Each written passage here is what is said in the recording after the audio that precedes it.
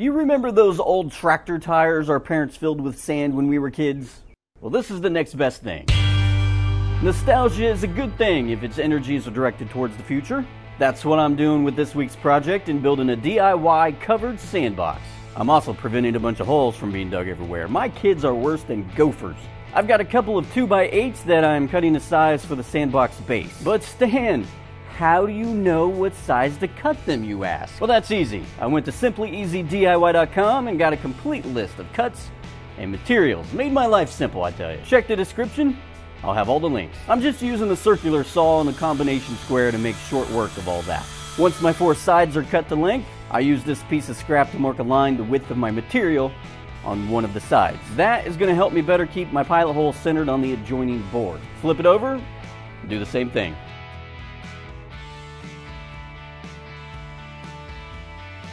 Lay those 4 boards out and drive some 3-inch deck screws. That's one side, now the others. Simple and easy, just the way I like it. So far so good, let's build the top. I'll use some 1x4s for that.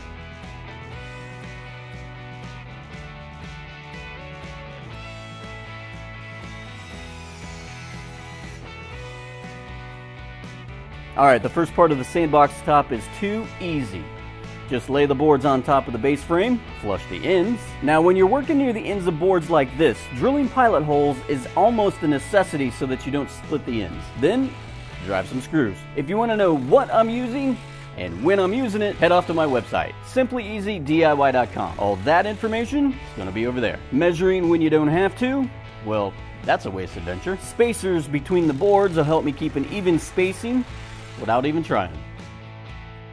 I'll do that for 3 of these boards because the top cover is going to be in 3 segments. So that's 1. For the second section, I'll lay all 3 boards out with spacers. Then attach a couple of 2x2s just inside the sides of the box frame. How far inside, that doesn't really matter.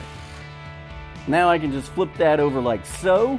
Some strap hinges will connect those 2 sections.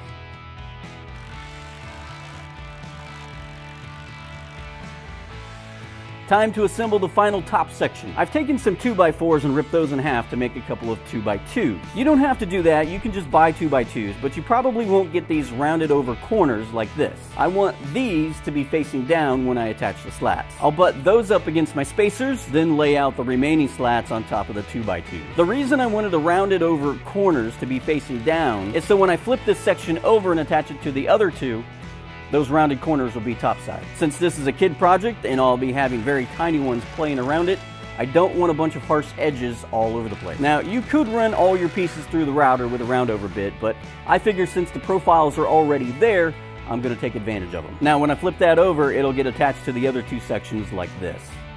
Alright, so I'm going to remove that for the time being and set that aside. Flip the second section over onto the first so that I can attach a couple more hinges. Just make sure the knuckle of the hinge is overhanging the boards like so.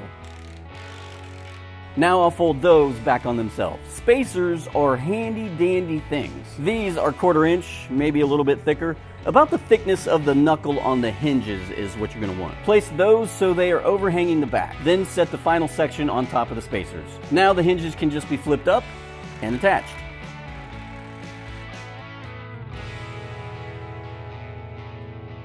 Remember I said I didn't want harsh edges? A sander with some 80 grit sandpaper makes short work of those.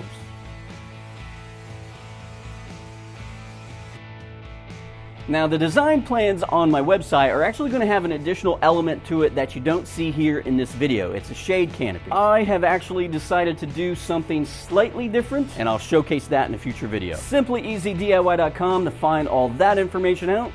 Until then.